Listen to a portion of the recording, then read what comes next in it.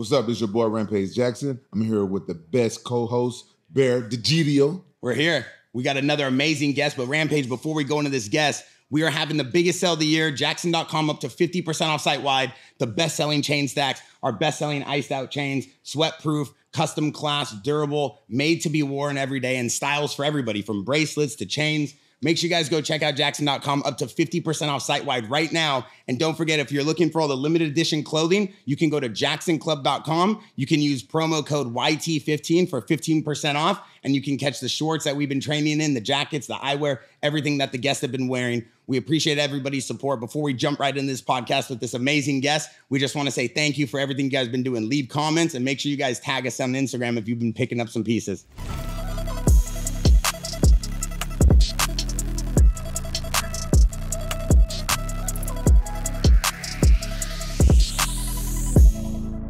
Hey, we live right now. We finna jump on in. We finna jump on in. We got Buchecha here with Bear. We got who?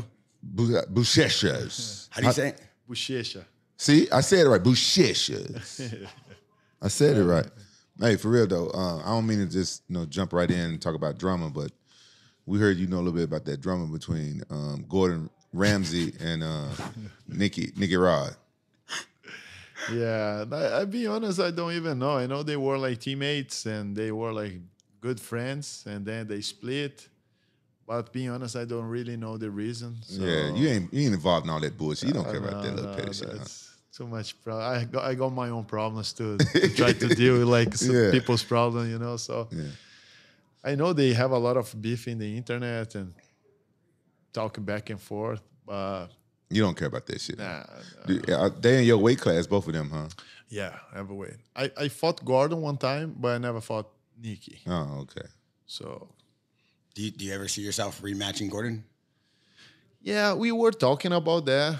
Like, that's one fight that I think would like make sense for me to do it. But being honest, right now, I'm focused on MMA, so make no reason for me to stop training to like go back.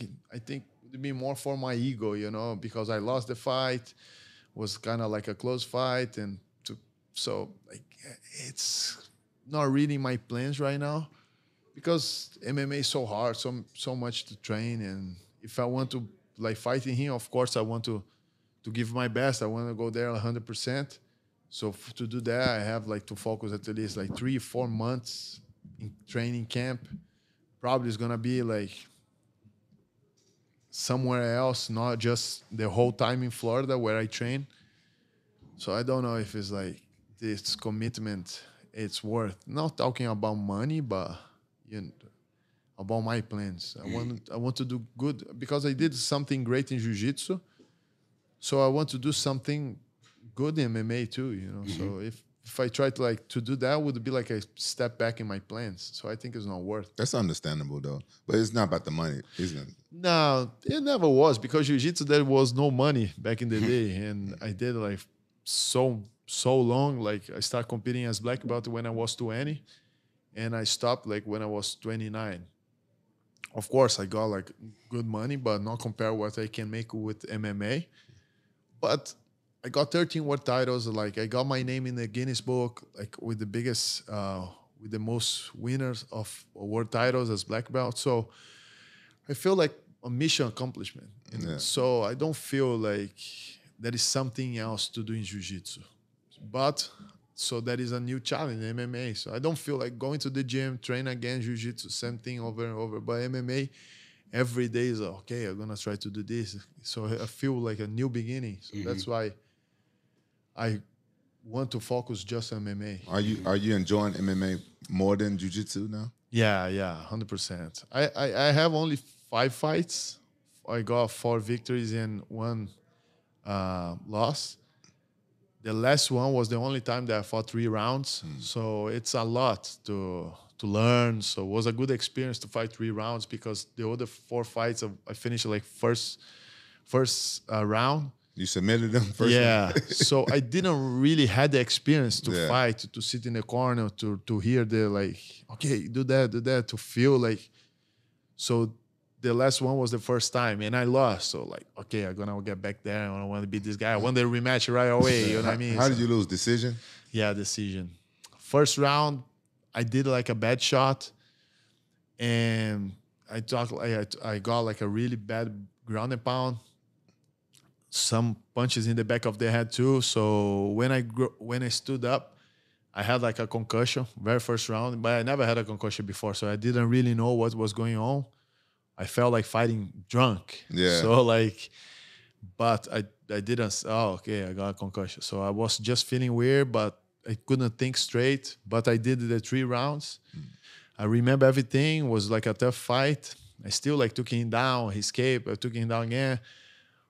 But was hard to like, if I didn't have the concussion, would be easier to like think about the jiu-jitsu, the techniques, but was good, but was a good experience. Of course, that wasn't my plan to lose, but it was like a good experience for my career. So I want to go there again and test it out. That's The good. first 4 rounds, I didn't get punched in the face. So this one was like a war. So that's good. You learned something though. That's all that matters, because in MMA, it's going to be very rare that someone stays undefeated their whole career. Like John Jones is the only one that I know of. Yeah. Did Hickson, did he go undefeated? Khabib. I think so. Oh, Khabib. Yeah, Khabib too. Retired undefeated. Yeah, He retired undefeated. He retired too early. Early, yeah. He didn't give himself enough wars. I don't think he fought enough top talent, but he's still one of the John Jones got a lot of like tough fights and a lot of title defense, right? Yeah. In terms of that fight, though, Rug, that's who we fought. This guy is a monster on the internet. He's like squeezing watermelons and popping them with his arms and his strength, and he's like doing this crazy wrestling in the sand. They asked me to do that, so no. Really? Oh yeah, of course. I'm not gonna. I squeeze people's neck, and I'm not gonna be squeezing watermelon. The guy all dirty in the middle of the hotel. So I said no. So they asked him, he did, in the lobby. He's so big. Like, what was his strength like? Because we've seen on Instagram, he looks powerful. He looks big, but actually we are same height and same weight. So, but he's like looks bigger, but we're like same height and same weight. And what was his strength and power like? Being honest, wasn't like anything crazy, because like he was like really slippery. He did like a lot of faults. Even he got like yellow card because he did like a lot of penalties. Even like the one that I was saying about the back of the head, Herb Dean like warning him, even holding his hand. But the fight kept going. He soccer kicked me like Pride style in that MMA. Was crazy. In MMA, not allowed. No. In one is allowed ground knee, but not soccer kick. So you guys was in Asia in this fight? Yeah, was like. But they can't do their soccer kick. Did you see the soccer kick? No, I didn't see that one. Full blown soccer kick. Yeah, but like you know what I mean. So like you're fighting, but it was a little bit weird. Some faults that he did, and he didn't get like punished for. You know what I mean? He didn't get no points taken away or nothing. I mean, he got a yellow card, but in one championship, when you get a yellow card, just take 10% off your purse. Yeah, that's what they used to do in Pride. Yeah, but you should take points too, though. Yeah, of course, because like if you go like a tough decision and you get the card, right? I think it would be more fair. So just to take money off your purse, I think makes no sense. Yeah. Right? You ever been soccer kicked? Yeah. Yeah. By Vanderlei. He soccer kicked it? Yeah, Vanderlei soccer kicked me. I think Ninja probably soccer kicked me too. It hurt? Yeah. Nah, I didn't feel that. Hell no. Why? How come every time you say that when you get hurt, or when you get hit, it doesn't hurt you? It don't hurt. Your adrenaline going. It don't hurt. Same with you? That was surprised because I was expecting a lot of pain, but you felt later. I felt like relieved. The headache after the fight was something that crazy, yeah. But in the fight, I was getting punched and I was getting mad, So at some point, I wasn't trying to win the fight. I was trying like to kill the guy. But it was good. I didn't go through the emotion before, so it was good. Like because we were like fighting, and I kind of like got too emotional and get out of the strategy. So it never happened with me before. So I think Bear, before he gets like a little bit too old, I think we should get him a fight. Just so he could be one of us, just so he can have one fight. We just fight here in the gym, all right? And we only invite like whoever he wants is his thing. Like it's like a little small invite, invite only. We just get you a fight. I need one. Just one. Here's the one thing that I can't, and I think a lot of people can't. I mean, I've been in a few street fights, but like school fights and like nothing too crazy at a bar, pushing, shoving, couple hits. Never really been hit. Talk a lot of crap though, but I always stand behind him. But like you see me in the gym, I always talk loud to everybody. But I can't comprehend the pressure of like sleeping the night before, working a week before. Like I can't comprehend that build up. I don't know if I could. I don't know. That seems like a crazy thing. Like you're going to war, right? Yeah. Yeah, but I think that's a way for you to know yourself better. Oh, really? Yeah, because you like you said, you never go through that, right? So it would be a good experience for you to know how you go.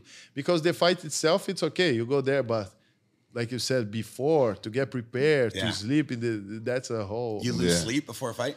I sleep. Yeah, I get really nervous in the fight day. Oh, really? Yeah, but in the before, because I fought like jiu-jitsu, I tried to get the same mindset that I had when I was competing for jiu-jitsu. So I tried to keep like the same mindset.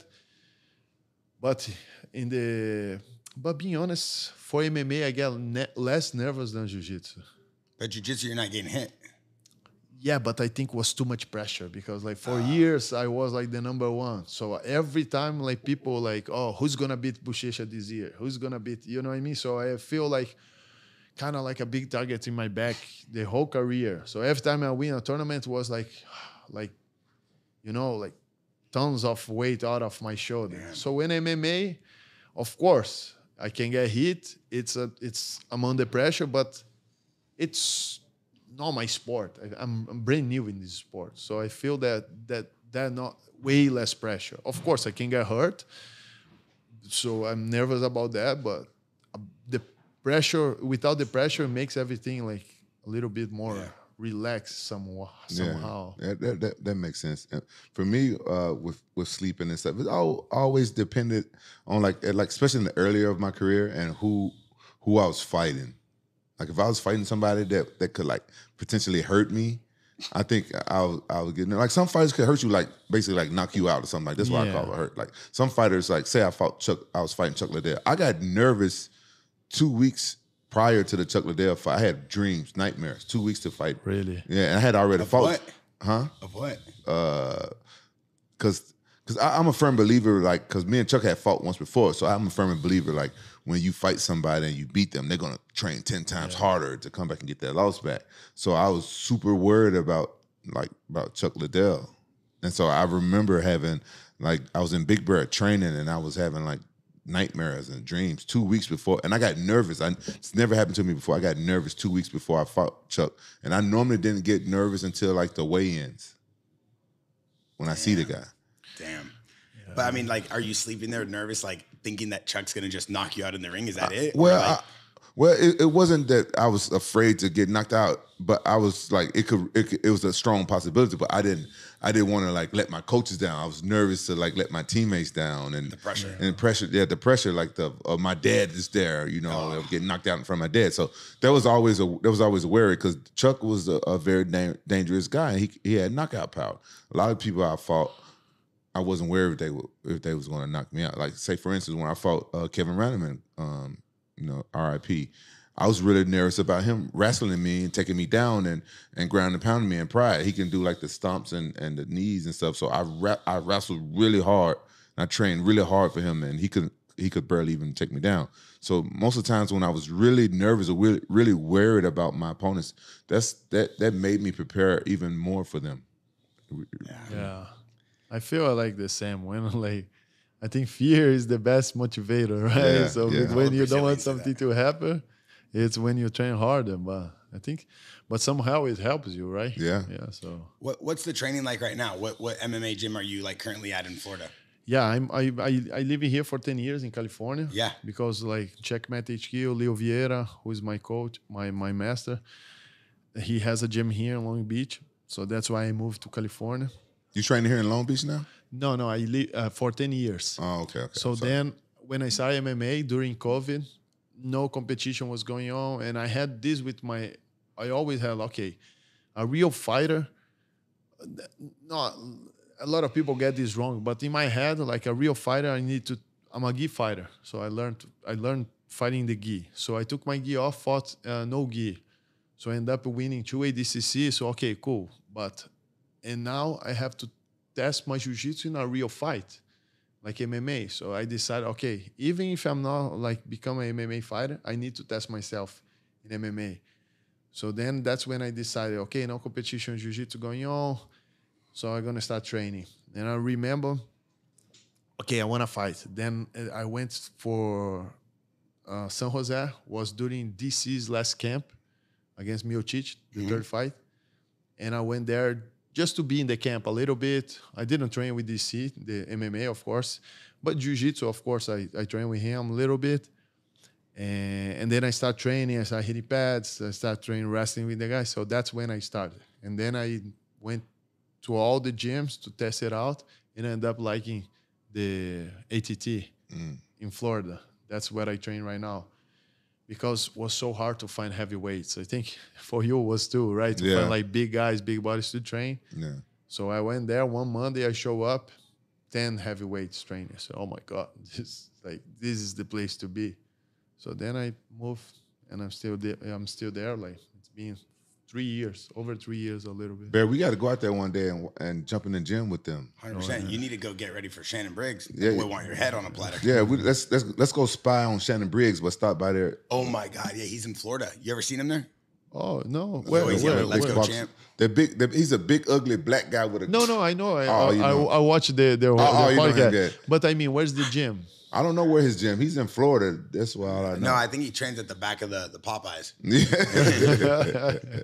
Yeah. Like chemo style. Yeah. We want to come. We're gonna come visit and check out AT&T. Oh yeah. The guys will love to have you there. A lot of legends go there. Yeah. Bobby Sapi was there. Was he? Yeah, a couple like weeks ago. Then Minotauro goes there all the time. Bob Sapp there a couple weeks ago.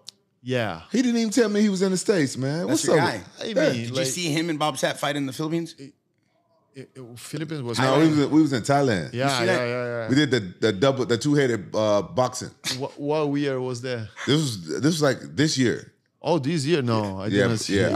I was fat as fuck though. Oh, really? So that's why I don't. Yeah, we ain't gonna roll the clip, but it's the funniest thing I've ever seen in my life. I did. Him and Bob Sapp beating people up. It was fun. It was fun. They put a big T-shirt on me and Bob Sapp. And he used his left arm, and I used my right arm, and we beat up two dudes. Oh, my God, I want to see that. Two-headed boxing. It was the funnest thing I ever did in the ring.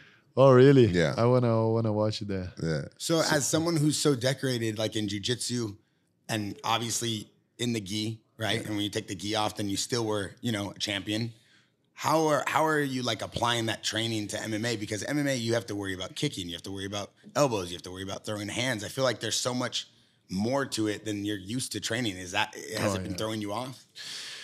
Yeah, no, for sure. It's a lot of things to train, but in the end of the day, I'm not gonna I'm not gonna change like 20 years of jiu-jitsu experience over like 3 years of striking. Of course, I train a lot. I train every day because I want to feel like comfortable at least.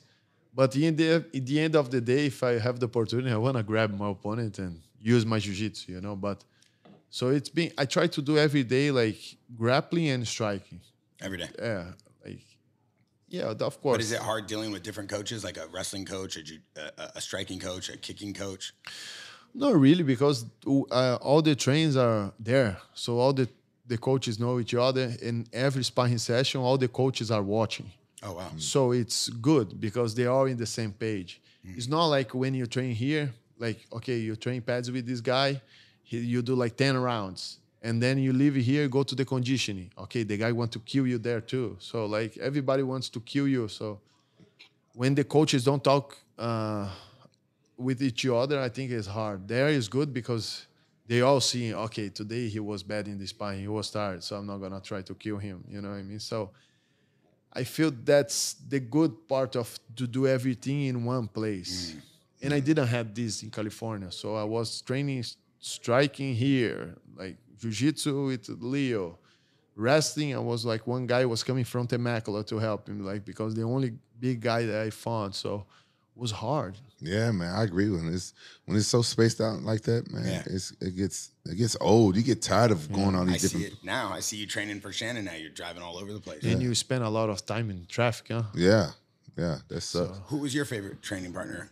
my favorite training partner throughout the years, man, I had some real good ones, but lately it's this kid named Kalani. He's from Hawaii. He's a really good sparring partner. Really? Yeah. Striking, wrestling, everything? Yeah, well, he's not too much of a wrestler, but I like striking that much, right? Yeah. He knows a little bit of wrestling, but he's good. I think his first name is Anthony or something, but we always call him Kalani. Why? Because that's his last name. How are you getting ready differently from your MMA fights for Shannon Briggs?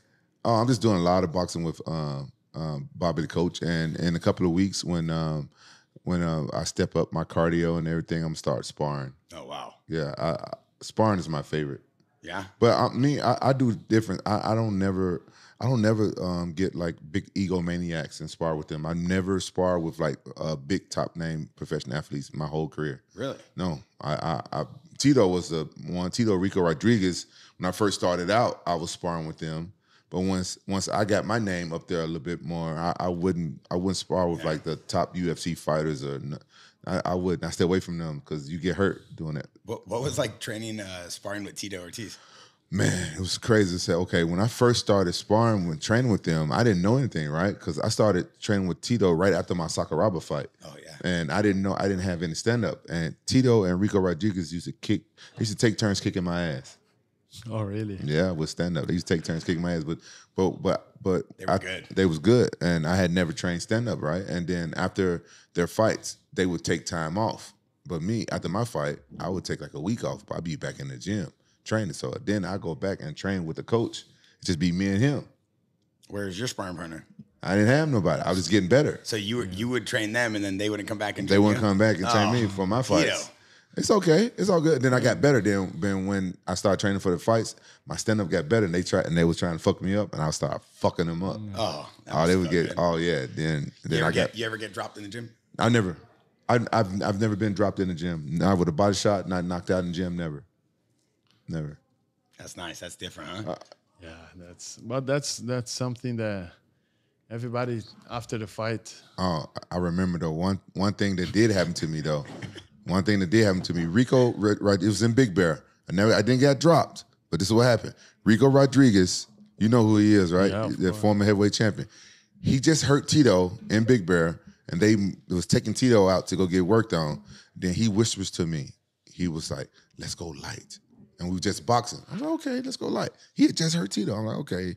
I get in the ring, and Rico do this crazy combo. I'm a 205 at this time, and I'm walking around probably like 215, and I fight at 205. And he do this. He's a big heavyweight. And he got to do this combo, boom, boom, boom. And we just supposed to be in boxing. He throws a knee, and his knee hits me in the stomach.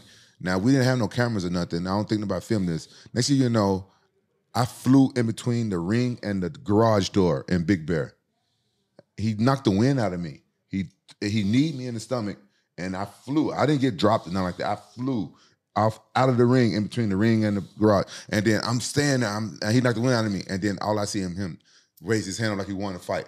And you know how you get the wind knocked out of you? It must be mental, because as soon as I saw him raise his hand up, I didn't give a fuck. I jumped up, and we just got to fighting just like that.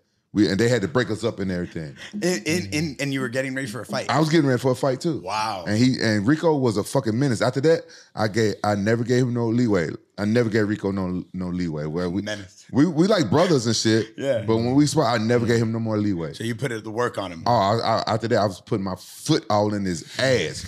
From that day go, every time we went, I was putting my foot in Rico's ass, and we got to bring Rico on one day. It's personal. You can say it's personal. Yeah, bro, I still feel the fire in your ass. Oh man, I never had nobody do that. I just remember when you asked me, "Have you ever been dropped?" Because they never dropped me or nothing, and they never knocked me out. But Rico did. He kneed me so hard, I flew. I don't even. Must have been happening fast because I don't even remember.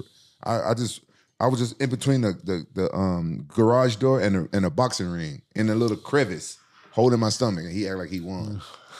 Anybody ever did some bullshit like that to you in training? No, not yet. Because you big as fuck. That's why I said I wasn't that big. Yeah. What do you walk around at? 260. 260. Yeah. Goddamn. Bro, he's a big boy. He's big as fuck. I've seen him. The first time I met you a couple years back at US Open, we were at the bungalow. Yeah, Do you remember that? With yeah, Billy Kemper, a big wave surfer. You know that bar in Huntington Beach? Oh, yeah, I like that place. Yeah, and he was yoked. I think you were... No, it's the same. You're pretty big. Yeah, but I always walk around this weight. Even when I'm off season, I just this weight. Oh, got it. I lose a little bit muscle, but I keep heavy, you know? Yeah, he was jacked. And I remember Pat Tenori from Ruka. Oh, yeah. And we were all there, and Billy Kemper. And they're like, oh, that's Buchecha. This is 5-6 years ago, maybe. And Billy Kemper, who's a very famous big wave surfer, he's like, oh yeah, that dude's a monster. And I'm like, I could probably take him.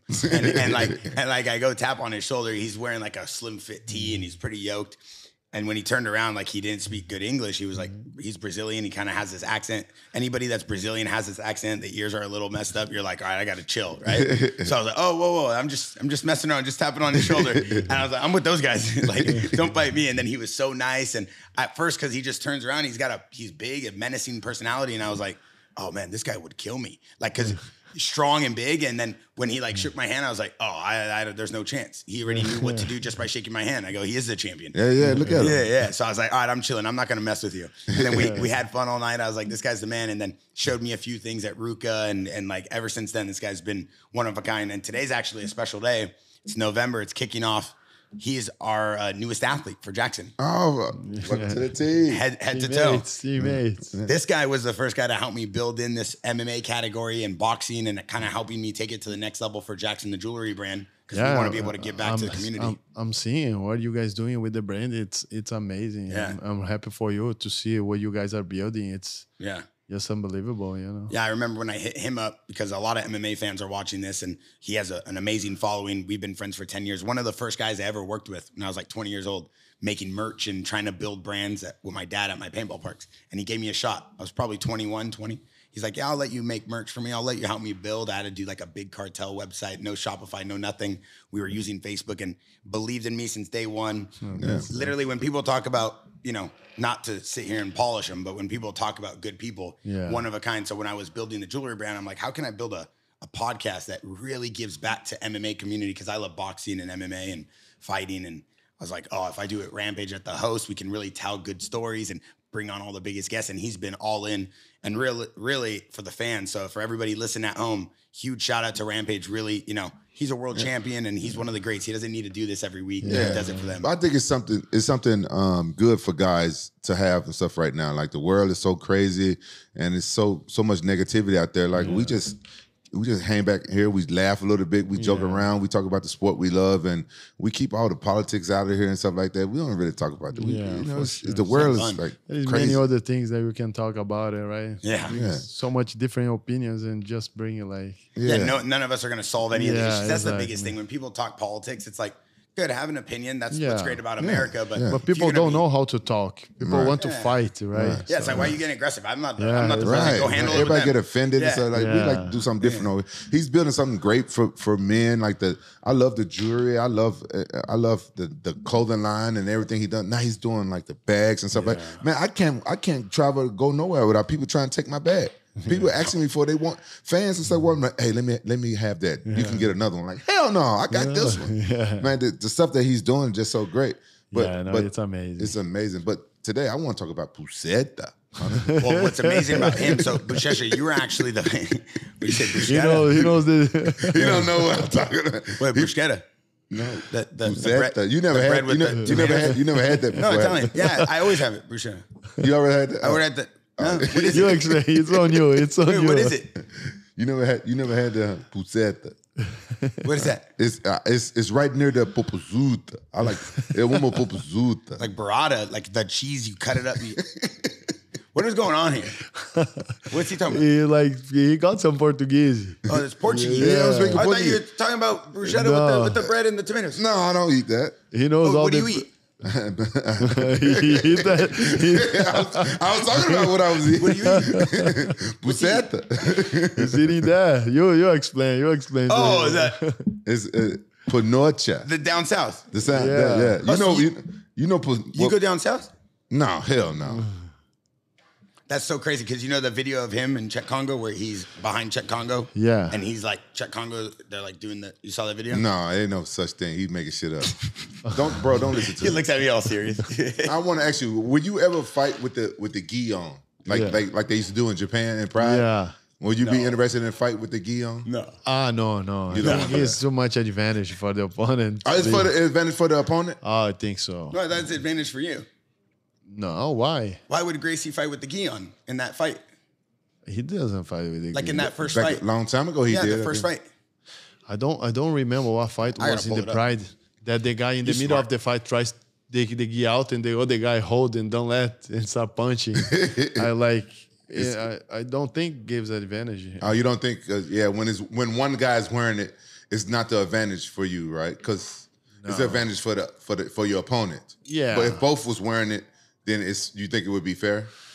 Being honest, in MMA, I don't know. Like, because I wouldn't try use the grip. I would try to use like MMA style, So Yeah. I've seen people wear it before. yeah, but you don't see people grabbing their gi, right? You know that guy? Yeah, I remember that's Ken Shamrock. Hey, he a legend. He's a legend. He's coming on the show soon. Oh, okay. Against who? Against Royce?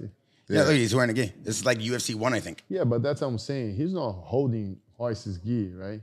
He don't know. He didn't know to. He didn't think to hold it. But isn't that an advantage for him so he can move around better or no? I don't think so. Because he can grab his gi and Look at Horse is using his own gi. Where? Look at he was grabbing it and trying to choke him with it. said where? He's like, don't talk bad about the gi. No, because I can see. Oh yeah. Yeah, not really, I wouldn't fight with the gi. Maybe to walk in with the gi, yeah. to do the entrance, but Yeah, I see you wear the BJ pen. Well, here's actually I should start off with this. So you were Ruka's main athlete. You're a world champion, and you help Pat, which is one of the best, I would say, innovators in fashion for MMA and sport and clothing. You were one of their main dudes for years, and as of this month, Ruka and Quicksilver and Billabong, all those brands sold, right? And so now they're in other places, and a lot of the founders and the brains behind those brands are gone. Where are they? I mean, I think they're in Walmart and Costco now, right? Things like that. yeah, that's the thing. One big group bought all the brands, but this group doesn't really care about anything. They care about numbers, right? So when I went to Ruka, when I met Pat, was 2009. I met him on the mat, training with him. So was legit, He was training. He was in La Habra. And that's when I knew about Ruka already because of Leo. He always were wearing. So, Ruka is cool. But then then after I met Pat, I know why it was so cool. Because it was the family vibe, the tribe. He creates everybody care about each other. We went to Hawaii together. Time in my life. So it was a good thing that he created. When this big group got, so there is no more such thing. So, no more, no nothing there. So, and Pat left. So everybody there is no the tribe vibe anymore, the family vibe. So everybody's you know what? So everybody finished their agreement and everybody left. Yeah. Nobody even tried to renew because it was cool, but it's not anymore. So that's why without Pat, it's these guys built the brand with Pat, but Pat was an innovator in bringing this MMA culture and fashion lifestyle. But really, what he was an innovator is giving these guys a platform, right? Because of Pat, all these fighters and MMA guys got to really experience what it was like to be a part of a brand, and he brought it to the mainstream world. He did something no one else could ever do. And I've seen you in there in the gym before, but even Buchecha, I went to Hawaii with him for Ruka Aloha, and you had Matty Matheson cooking burgers. You have Evan Mock skateboarding, one of the best, craziest models in the game right now. You have Buchecha teaching everybody, and it's I'm doing jujitsu, and then at night, Billy Kemper's teaching me how to surf, and then in the afternoon, I'm with Brophy on the skate park. You can't get that experience. And then Pat's driving me around the island with Burt Crack and Naminsky and all these guys. With Butt Crack. No, Burt Crack. He's a famous tattoo artist. From, I thought you said we're driving This guy Obi talking about a lot. So it's weird, huh? That was a weird trip, huh? So it's a crazy experience. So we were excited to be able to get behind Buchecha and kind of bring those world champions, still give them a platform to promote them and work with them, and then how people kind of come in the fold. We'll have some one-off items. Same thing kind of we did with you, and be able to showcase you guys, because you guys are world champions. You guys are elite. You guys are the best. And to be able to support you guys and let the community support you, I think is amazing. Ruka was huge. I remember the last time I was just in Colombia. I saw them with a Ruka tent out there in Colombia. I didn't know they was even out there. It's crazy. Yeah, it's everywhere. But then they sold, and so the company that brought them, they know that they have a big name, and they could just make the product cheaper, and people would buy it. I think it's like a licensing deal. I don't know how they do the manufacturing side, but I think it's like a licensing deal. They just buy it and then What if a company came to you right now and offer you $2 billion for JAXXON? Would you sell? $2 billion? I mean, $2 billion, yeah. But then I would take like $500 million and go start another one and bring all my friends. Because one thing that I think you could see what we're doing different with JAXXON is we're the #1 men's jewelry brand. We're making the #1 men's jewelry. We're not trying to be the #1 clothing brand. We're not trying to be the #1 eyewear brand. But everything else we make is the highest level, the highest quality. It's all Italian craftsmanship. It still is at the highest level. So we're competing with everybody at the highest level of quality. But at the same time, we're focused on what we do the best, which is #1 men's jewelry brand. But that's what's allowing us to give all of these amazing athletes and family that we have here a platform and, allow them to go do things they need. Like, guys need budget to travel the world and train. Guys need budget to travel to make video parts and clips. That's why we have P-Rod and Sheckler, the 2 greatest athletes.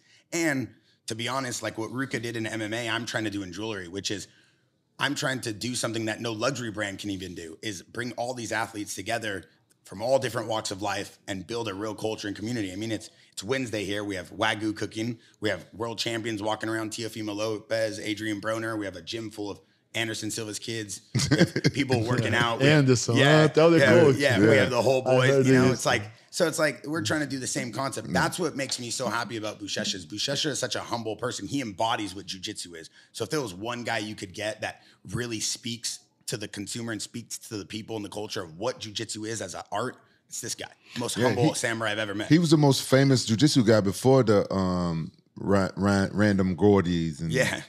I mean, do you feel like you did it all and then you kind of paved the way for him to come in and then he got all that attention? But he really did a lot for jiu-jitsu as well, though, no? Yeah, 100%. Yeah. But not me, but back in the day, like if you look back, Royce, like then Royler, like Roger, talking about the Gracie family. They have like all different generations. My master, Leo Vieira, so he fought back in like 90-something. So all these guys paved the way. Of course, when I started fighting as black belt, was much better because I was getting money. These guys, I remember like Minotauro, Arona, that was like these guys used to fight in the gi, but there was no money at all. Then they start fighting MMA. So I think those guys start like really paving the way. And then, of course, me, I got like a much better like timing of these guys because I was making money. And then, of course, the timing was much better now when Gordon started like showing up. And with all the McGregor era, the like talking, the trash talking, and he does that really well. So I think was like a perfect combination, of he's doing good. He's like doing the trash talking and he's American.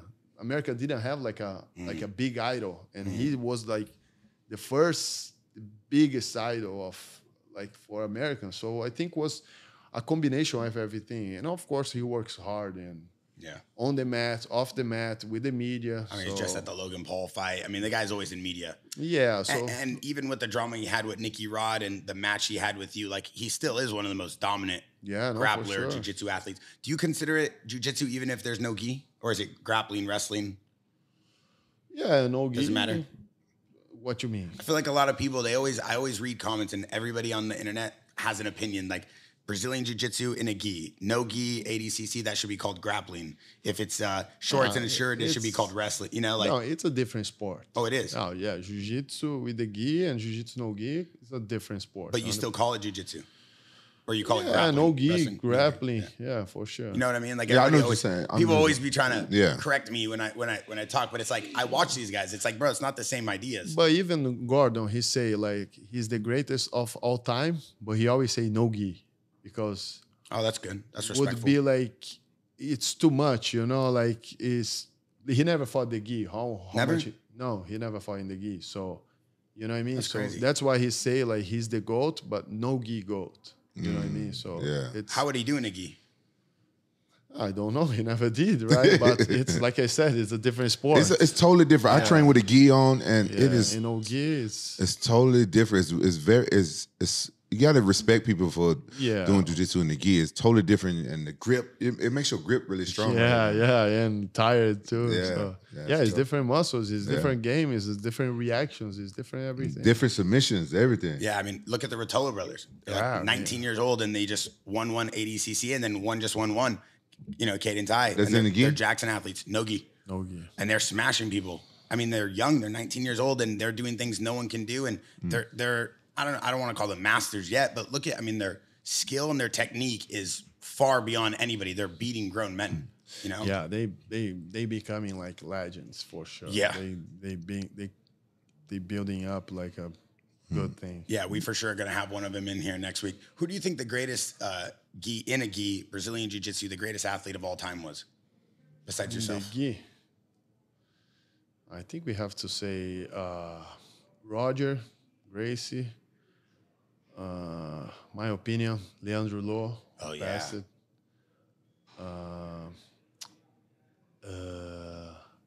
Rodolfo is one of the greatest too. Rodolfo Vieira, who fights in UFC now. It's hard to say one guy, right? Leandro Lo, R.I.P. Yeah. One of his best friends. What he passed? That was He got killed in Brazil for a policeman out of duty in a nightclub. Recently? Like 1 year ago.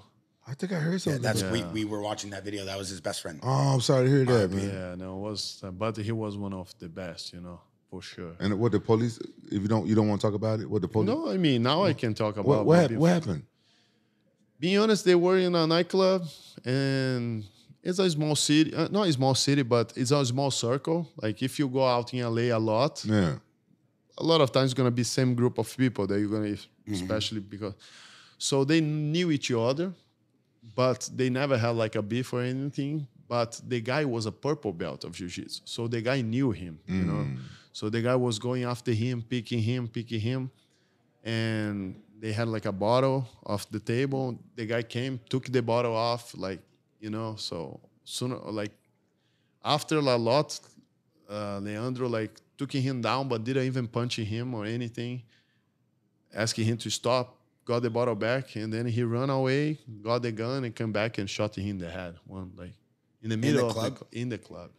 He's not even supposed to be with the gun inside the club, but he was because he was a police. In Brazil, it's kind of they allow it.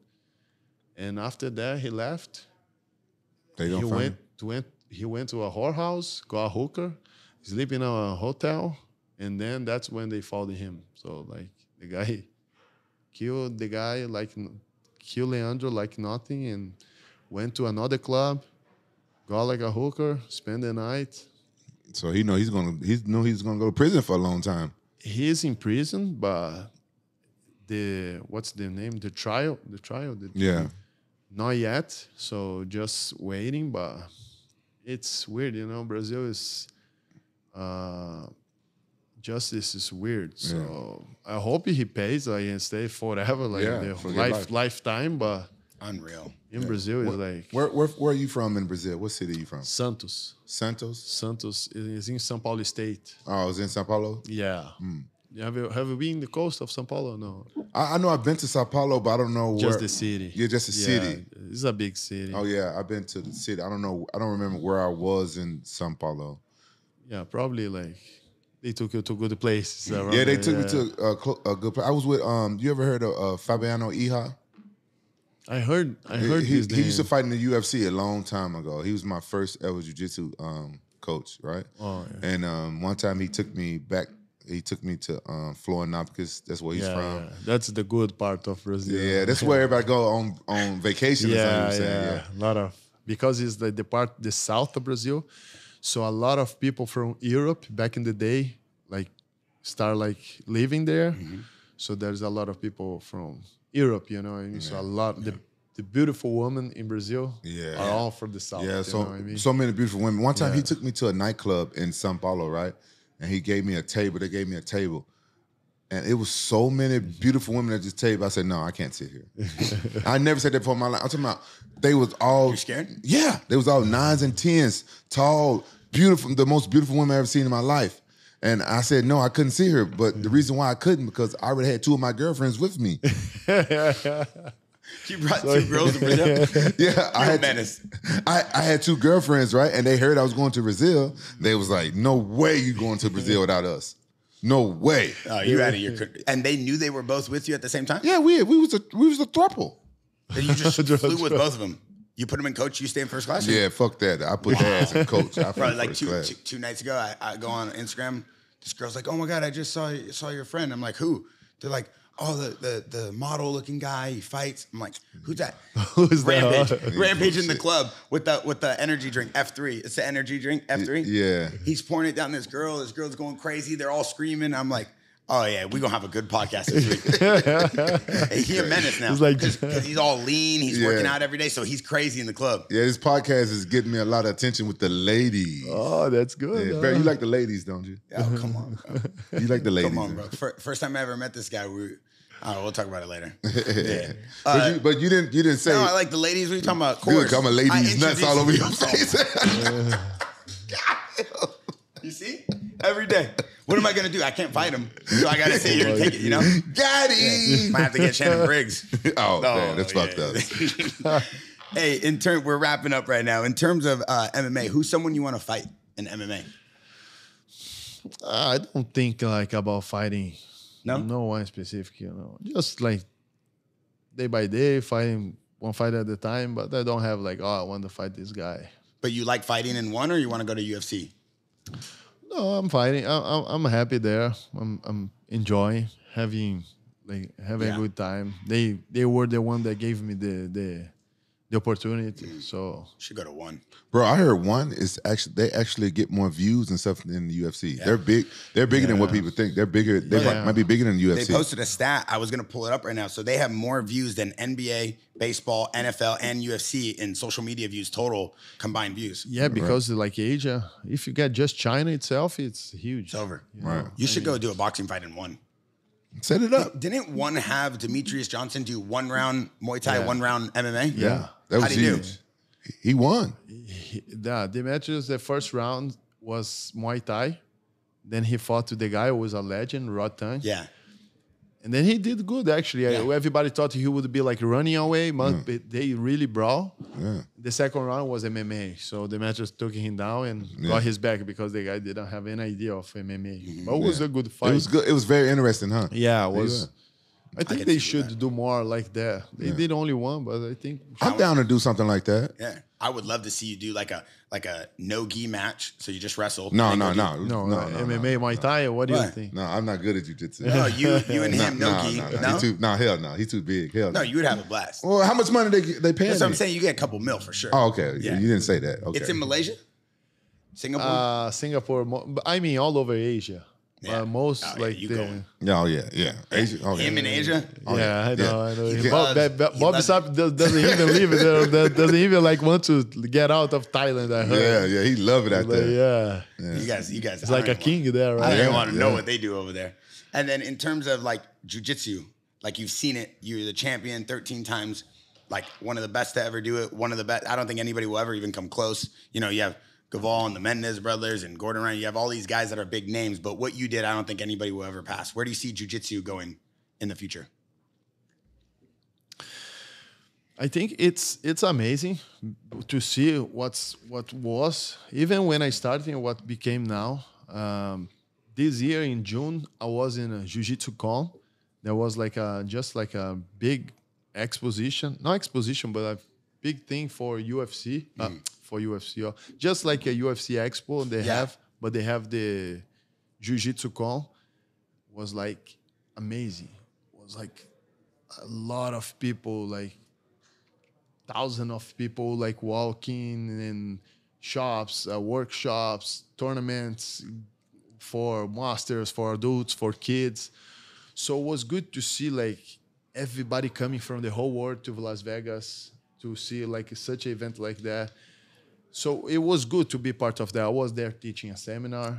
And of course, competition, the competition side, it's growing. So they paying a lot of good money. Yeah. They just did a new tournament in Abu Dhabi. people fighting in the cage, just like one championship. So it's good to see like so many options nowadays. Before was only you fight in the gi or you go MMA. Then the ADCC show up, and then now there is like a lot of options. So people are making money just fighting jiu-jitsu. So that's good. People making a living off of the sport. Yeah. So that was something was really hard for me. I was lucky that I had like Ruka support me through the hardest part of my career because I moved to America. Was a new country, so I got a sponsorship that believed me, like Ruka, Pat, and then after that, Show Your Roll, my older sponsorship, a gi brand, still support me nowadays, still my sponsor. So it was good to have like those important people. The Bear, Bear too, from Show Your Roll, and Pat from Ruka was like two people that really believe in my dream and make my dream possible. But I was like I was winning, so a lot of people didn't have like the same opportunity. But nowadays people are getting more and more opportunities to teach, like seminars, to get sponsors, of course, have like opportunity to win prize money events. So it's great to see what jiu-jitsu is becoming. And I see a lot of jiu-jitsu history is being talked about now. Like YouTube has a lot of history now. They talk about the Gracies, and a lot of people are talking about form and technique. One thing that I recently saw, and I know these guys personally because of you, Leandro and Leo Vera, that they're brothers, right? Yeah. And one's younger than the other. They started Checkmat, right? Yeah, three brothers. Three brothers. Did one of them teach Khabib how to wrestle? No, how to wrestle, but jiu-jitsu. Jiu-jitsu. Yeah, I remember. Yeah, clarify this for me. Yeah, no, because I remember one fight. I think there was one fight. Remember, I think Khabib broke the record of takedowns in one fight. So everybody was like, oh my God, 20 takedowns in a fight. That's hard. It is. Like, to do like one takedown, it takes energy, right? Yeah. And he did like 20. So everybody was so impressive. Then Leandro, he was like, oh yeah, that's good, but why don't you take him down only one time and control? So I think that makes sense, right? Yeah, so why you need to... Yeah. So, but the way that he did, like, so people like, oh, kind of like, that's true, yeah. So you need kind of like 3 takedowns, control the whole round and beat and get the submission. So he was one of the guys that teach a lot of jiu-jitsu for... Which brother? Leandro. For Khabib, Luke Rockhold. Of course, Luke had his coach, but he was training at the time. DC and Kane. Wow. The time that they were all champions, Leandro was teaching grappling for them. At AKA? At AKA. Wow. So, of course, Leandro is really good coach, and they really good job with the KC, the position that they smash the knee, like kill the knee, you know. So that's... Is it his technique? Knee control, right? They call it KC, and Leandro was one of those that helps a lot these guys to get better. Of course, not teach them grappling because they knew grappling, but to control and to adapt a little bit better with the wrestling to control and get the submission, get the good ground and pound. Before, DC didn't submit fights. After that, DC started like getting some submissions. So it was like Leandro was a big part of that. Yeah. Wow. Yeah. That's like a good lineup right there. Yeah. I was eating at a barbecue at Pat's house. I was eating picanha steak with all the boys, and I got to hang out with him. And then the next day I was watching him train Cheeto. And then I have that video on my Instagram of me and him training. He was teaching it to me. Yeah. I rolled around with him for like an hour right when I was trying to get my blue belt. And then I got my blue belt and I go, oh, now I'm a master at this. And he goes, hey, slow down. And I was training for like 1.5 years, and I got my blue belt from Alan Goes at Ruka because of Pat Tenori. He set it all up for me to train every morning. And then he walks in. I'm like, no, I'm good. I don't need any help. Like, I just got blue belt. And everybody's like, bro, come on. This guy's like the greatest of all time.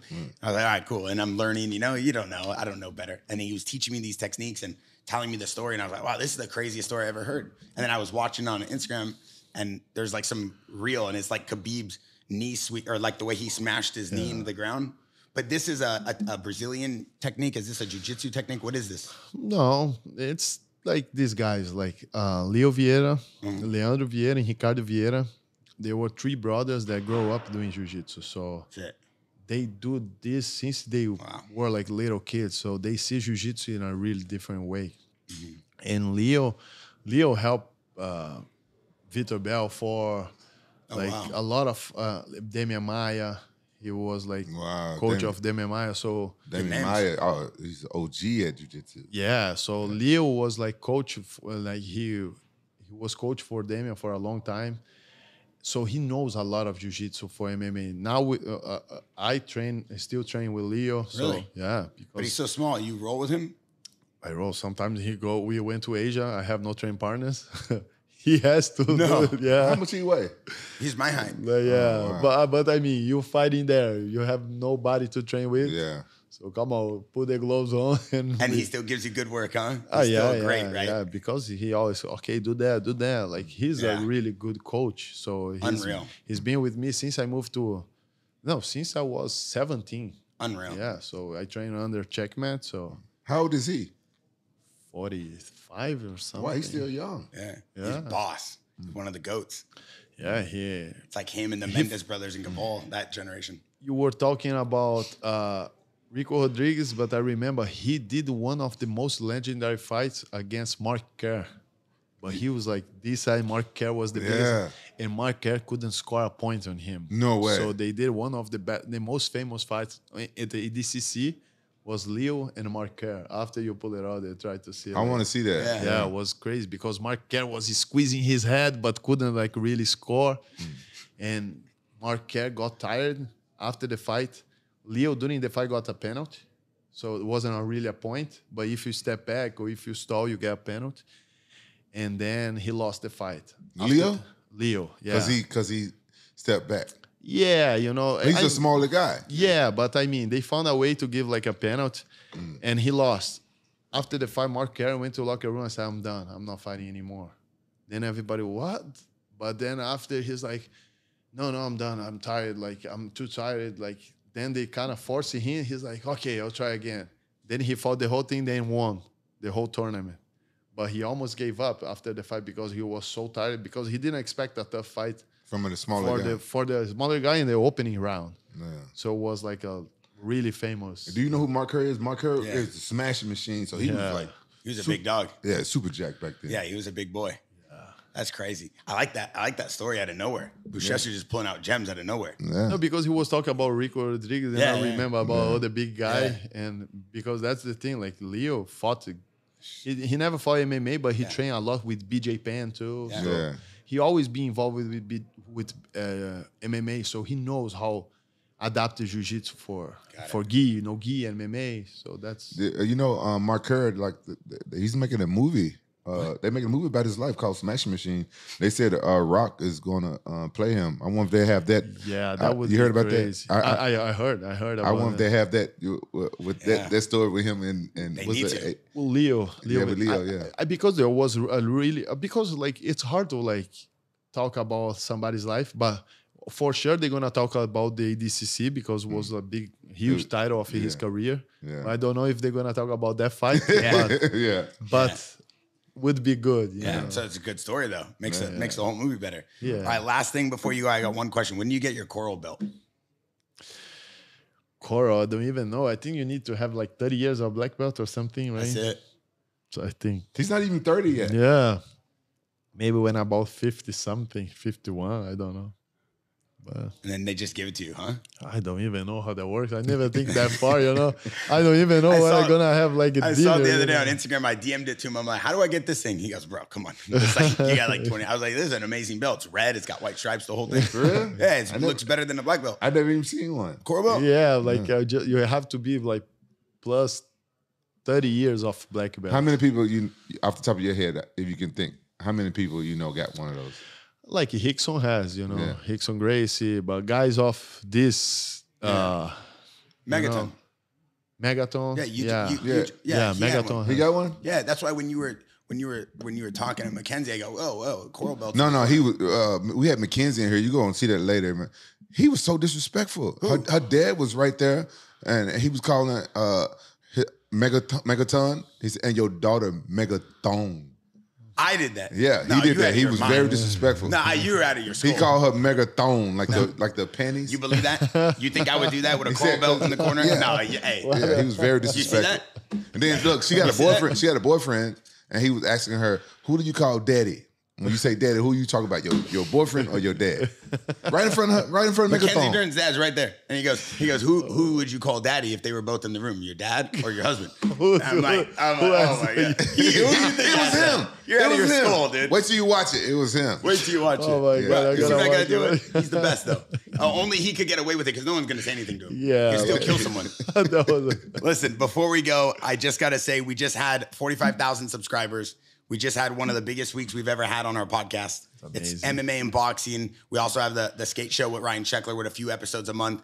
Rampage, huge love and thank you for everything you're doing for the MMA community and myself. And Buchecha, welcome to the team. And I just want to say one thing to all the fans that are watching. They're leaving so many comments. They watch live every Thursday. We have a new episode, and we did almost 2,000 people watch live. This is a brand new show, and it just goes to show you MMA is going like this, boxing's going like this, and we got to support the community.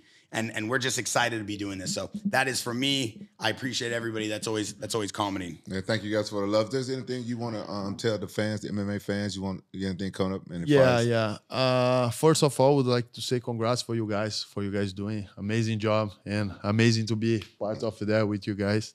And of course, say to Rampage too, because when I grow up, I used to watch like the old. What's the name that you put in the VHS? Yeah, VHS of Pride fights, and I grew up watching this guy fighting with my dad, even before I started doing jiu-jitsu. So it was amazing, you know. And today I feel old now.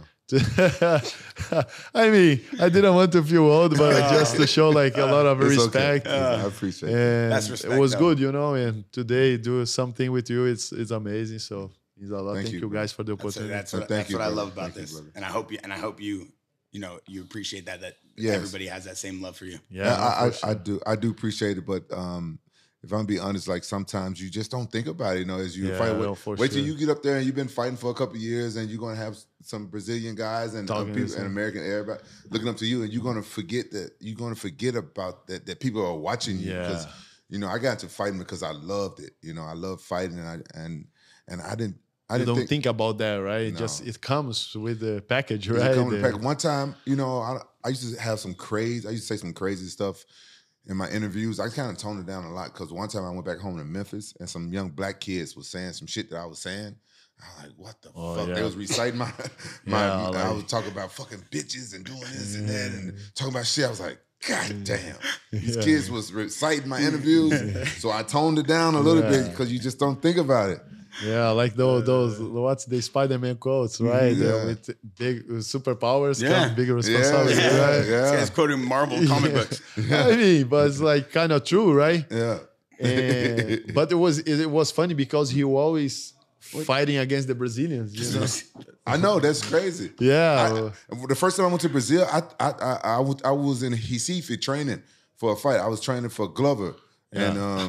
And I was there training with a couple of my guys, with Mario Sucada and a couple of guys down there. And I was running down the street, and the police stopped me. I'm like, damn, man, these Brazilians ain't gonna like me because I done fought a lot of Brazilians. And he was like, hey, Rampage, let me get a picture. I was like, oh, damn. And then the police wanted a picture with me, and then and I learned that the Brazilians, they're cool. They're nothing like Vanderlei. They're cool. Hey, sorry to cut you off real quick, though, because we were about to end it. You talking about Vanderlei.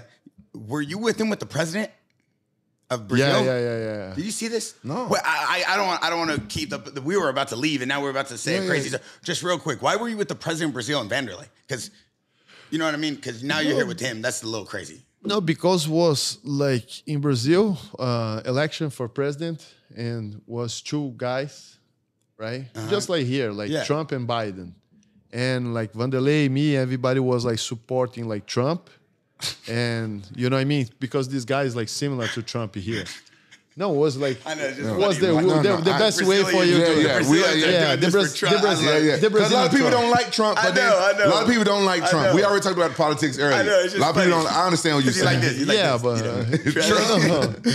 that was the thing. So No one's gonna say anything to you. believe me. No, I mean, I posted on my Instagram, you know, like, of course, a lot of people like it, a lot of people hate it, just like we were talking No, about. that's cool. I just didn't know why you were with him. No, but I mean, that was thing because Vanderlei was involved with the politics too. So it was like an event that the president was talking for a lot of fighters. Oh, got it. So everybody who was like supporting him went for this, like, Oh, got it. Yeah, Like this an president. event. Yeah, I this thought you guys were event. training the president. No. Yeah. It was like was the last week of the running for. They can use Vanderlei for Secret Service and scare people away from messing with the president. He a scary looking motherfucker. If Vanderlei was running for the president, would you vote for him? MMA, right? I would support the MMA. Would you vote for Vanderlei if he was running for president? Yeah, I would. For Vanderlei? If he of Brazil? Yeah. Yeah. You Like, don't just leave like it you there, said. right? Yeah, I would vote for Vanderlei if he was running for president of Brazil. Yeah, me too. Yeah, because he's Of MMA. course. You got to support MMA Yeah, no of matter course. what. Just like who you support, Tyson or Francis? Francis, Of 100%. course, everybody. He got the MMA flags, right? Hey, I mean, he won. Yeah, but I'm sad to hear that a lot of people did before the fight didn't pick him to win. Though We all knew he was going to win. Yeah. But being honest, nobody, like, of course, some people, but nobody thought that would be. I mean, me personally, I thought he could win, but with a good hand and knocking him out. Yeah. But I never like would bet like $1 that he would fight 10 rounds. Right. And Win he on did, points. you know. But Yeah. I thought he could win knocking him out. Yeah, that's what I said. That's why I said too. I said he has a puncher's chance. Yeah. I said if he fights Tyson at his game, it's going to be a harder fight. Yeah. But he always has a puncher's chance. He can knock him out. But yeah, I didn't think that it was going. I thought that if he was going to win, he was going to knock him out. Probably Yeah, like the the fourth same. round because I thought that Tyson would underestimate him. We got to get out of here though. No. I was going to just say, because he was there live. But I think the only way to know what really was going through in Ganyu's mind when he was fighting Tyson is to try to get his coach to come here on the JAXXON podcast to talk to his coach. Do you think we could have can you just come over here real quick before we sign off? The legend. 2023 Coach of the Year, MMA, Eric, flew in from Extreme Couture. Yeah, right away. And we are going to find out in the next episode of the JAXXON podcast why Ngannou beat Tyson Fury in a 10-round fight. So it was good that we were talking good. I didn't even see. I kept putting up my scope, the Shannon Briggs scope, trying to get you guys to laugh so you would look. I didn't know what the hell I he was thought doing. it was like you on were the Shannon like, Briggs scope. Fuck Shannon Briggs. Hey, Fuck look, Shannon look. Briggs. That's what he was doing. I was just trying to get y'all to laugh so then you would look and then you would see he's there because before you guys started talking about Ngannou, I got scared. Well, you ain't got nothing bad. I never had nothing I bad know, to say. but about him. he only, if you're an MMA fighter and you're about to fight a boxer, he takes you no matter what, even if you're the underdog. He's team MMA for life. No, but you saw that's this. I had you in my scope. No, we just started about this because of the president thing. Yeah, There was a yeah. lot of content. Bro, this was the longest ending we've ever had to a podcast. I know this is. Let me Hey, get us the whole MMA community is going to be like, why does he keep putting his fist up Yeah, to Yeah, that's like I was like the bro. Shannon Briggs scope? Yeah, I thought he was doing. I thought Bear was doing some. So what you call this? Those superhero. What you call it? Yeah, it was after Spider-Man. Yeah, thing. yeah, Trying to get you Spider-Man. to look. Like, Then after I thought like, oh my god, Rampage is like hanging in there. You know? I didn't know. I was like, I kept looking at him. Like, I almost like, oh yeah. I know he don't see drink. He them? don't do no drugs. I didn't know what he was. No, I talking don't about. drink. I don't drink. I just drink thought he F3. was. I thought he was practicing like he. I know he be fisting his Yeah. girls. I know. I thought he was practicing that. He's like a dirty boy, right? He's a dirty boy. The Brazilians, they want the dirty boys. Yeah, he's a dirty boy. All right, guys, we're gonna end it right here, man. It was a great podcast. Thank you, Buchecha. Thank Did I you say it very right? much. Yeah, Buchecha. Buchecha for sitting You down almost with us. confused with the other one, but almost. That's what he loves. You see what's on his mind 24/7. Oh, Always. He can't even say my name. No, He no, got no, confused. No, I got the big lips, Buchecha. Yeah, he uses it was those good. for it was what? good. Dude, Yeah. people made fun of you as a kid, call you Pusetas. No, not really, because but a lot of Americans they They get it mixed up. they say buce, Yeah, and buce, they're like yeah. so when Brazilian around like they start laughing. You know what I mean? Yeah. We have to sign off when we sign off. Okay, Then you just go right back in. These guys can edit. These guys can. All right, guys. Don't edit it. Hey, it was a dope sit down today with Buchecha, and Bear is the man. Thank you guys for joining us again on JAXXON Podcast. We the best, baby. We the best.